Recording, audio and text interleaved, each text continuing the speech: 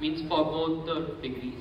And for both of them, still I am not able to cross the barrier of 8, and more than this barrier, I am not able to give full time, means the dedicated time to both the courses, but due to the prior knowledge of concepts, I am able to somehow give all the assignments and test efficiently. But how to, I mean, I just want you to tell that how can I increase my efficiency in PS at least. Okay.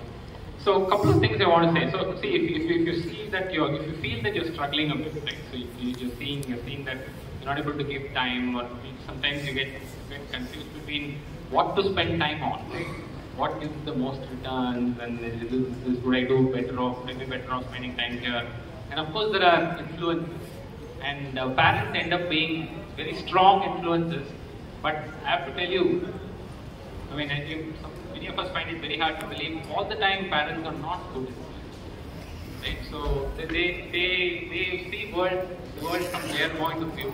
Invariably, after a while you realize maybe that was not the great thing also, but sometimes they're not wrong also.